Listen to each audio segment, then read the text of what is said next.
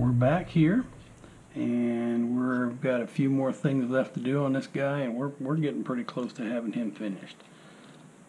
I took a few moments just to go around and make sure I didn't have any saw marks on the front of the face. I still got a few on the back, so we'll work on that. Clean that up.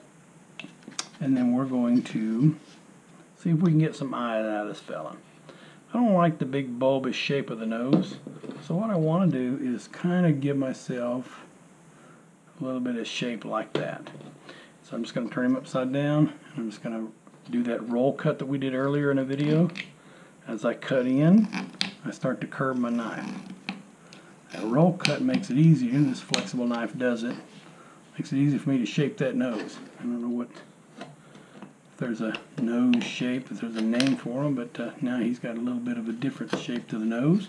But now I've got to go shape a few other parts of the nose, slim those down so they don't stick out more prominently than the part that we were doing. Okay, he's got a weird square bulldog nose. I don't know that we necessarily want, but there we are. Alright, we want to do this eye. And what we've got is a generic shape for an eye. Generic shape here. We're just going to give it to him. Now the way I carve eyes is I'm going to take the point of my knife, sharp pointed knife, go deep in here. As I pull across, I come almost all the way out and then go deep in here as well.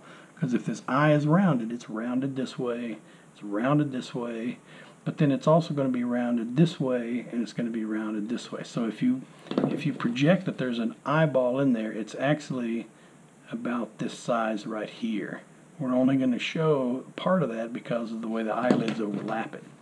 So we're going to go deep in there, and you can see how deep I'm in there. We're probably in about 1/8 of an inch or more. As I go across the wood, I lay the knife down a little bit more to come across the bottom of the eyelid, so that when I get out here, I'm almost done, I'm almost completely out, and then I'll just lift the knife up and make another deep indentation there. As I go on the front of the eyeball, I'm going to find that deep hole, stay about that deep again, all the way up to the top. From there, I'm not quite as deep, but I'll follow around on my lines and then be deep in the corner again. And so I'll go to that outside corner with the very tip of my knife, take out that chip right there. And you can see right there how the eye rolls down into that corner. So if you project it being rounded, it's going to be rounded all the way around the eye mound. So that little chip is out back there. We'll do the same thing to the front corner. Chip there. Chip there. Sometimes I have to do it twice. And you can see how it's rounded down in there. We'll take a little bit more out as we go along, but we can round this all from corner to corner.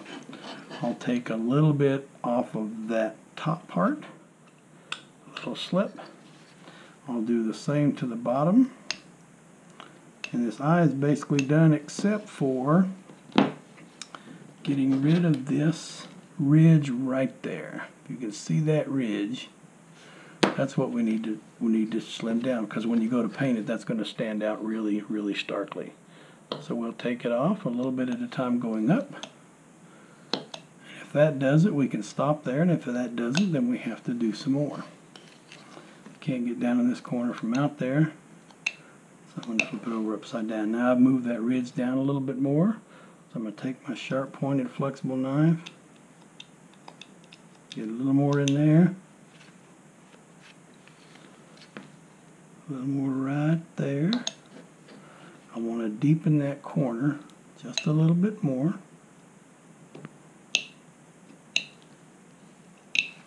And then I'll reshape that straight line right there. I don't like it real sharp. So I'm going to just come around and take out that chip. And now what I've got to do is take off that line right there. I don't like that line right there. So I'm going to take my knife and lay it almost flat, making sure the point of that knife doesn't go up into the eyeball. And I'll just take that off, and it softens that bottom eyelid. Now one of the things we've got to realize is that as we come over here, the bottom eyelid fits under the top one. So we'll make a little cut right there, and we'll remove that little chip right there. And it makes it look like, once we clean it all up, makes it look like the bottom eyelid is under the top one like it's supposed to be. And then we have that corner chip out here and out there and rounded down into there.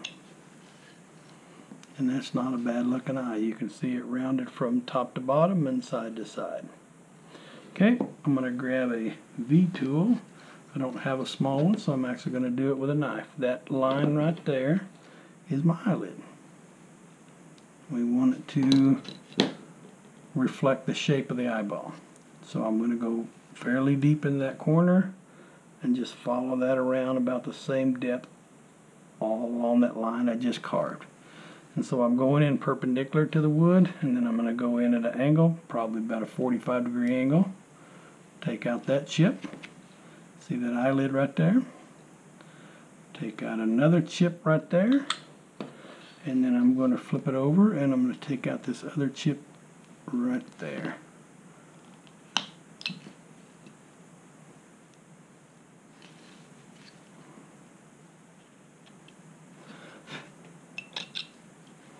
I want to go a little deeper into the bridge of the nose and do that.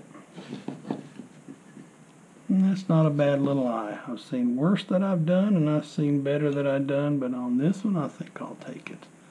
Not too bad.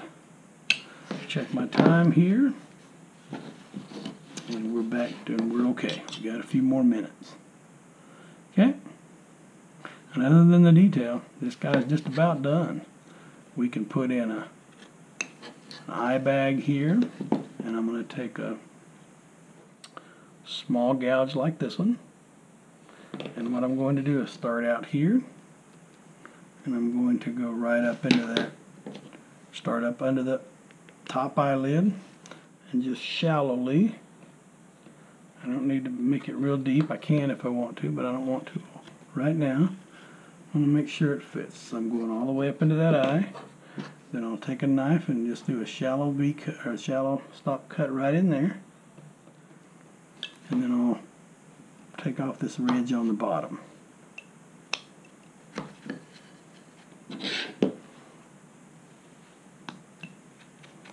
And with a smaller V tool, I can make some scratch cuts in there to make it look like he is wrinkled up in there. Okay, let's also take that small gouge, and we'll add smaller detail on the eyebrow.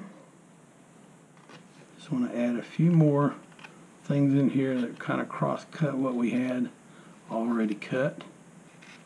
Make a few more.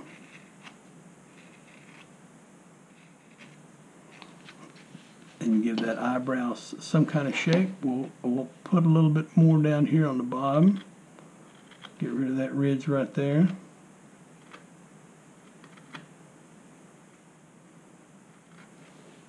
And we'll do the same thing to the hair, because we've got a big gouge that we use for making hair shape, and it allowed us to get rid of those saw marks. But what we want to do is just kind of randomly spacing the width, spacing the thickness, just make sideburn hair. We'll clean it up in a little bit with the V tool on our next video. Just go ahead and play around with his hair and make it, just have some fun with it. We'll do that all the way around, clean that up for the next video, and you'll be ready to go with this fella, and we'll finish up the last little details. See you on the next video.